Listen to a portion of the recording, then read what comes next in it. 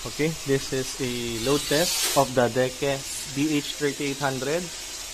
This is supposedly rated at 3,500 watts. So I've already filled it with about 2 liters of gasoline and filled it up with oil, connected the battery and the wheels. So let's test it out. Turn it on. Gas. Go.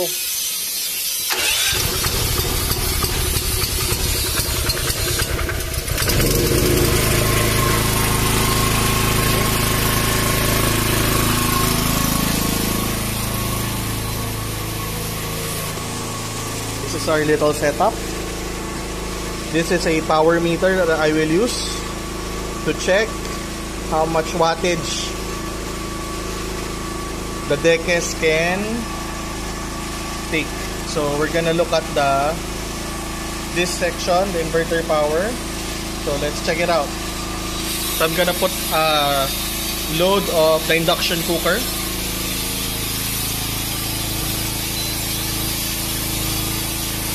That's maximum power.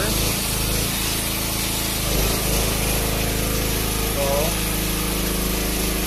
max power of the induction is 1,369. I'm gonna turn it off.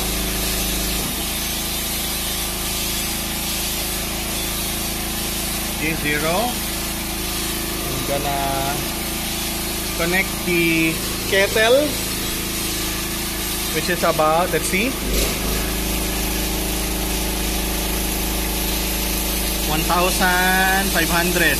1,493, almost close to 1,500 watts, and you will see the difference in sound of the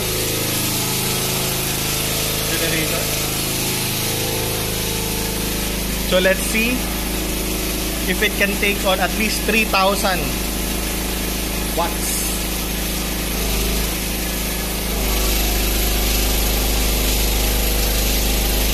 Close to 2,700, and the generator is not sounding good.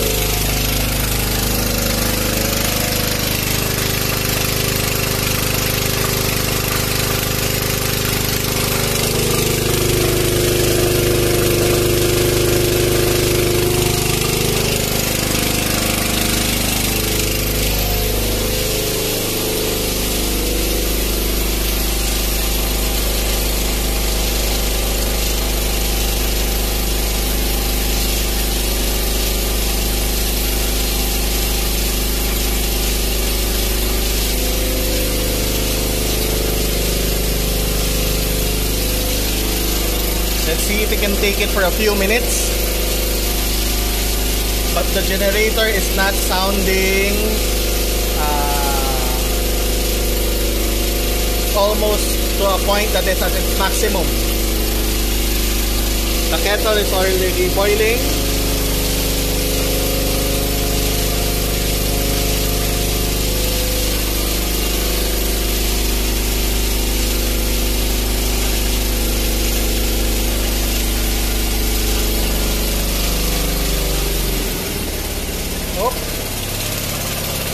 The generator has changed its sound, it's shaking.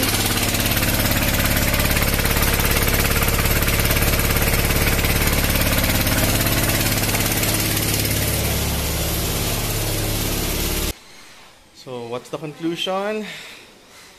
It is not a 3,500 watts or even a 3,000 watt generator.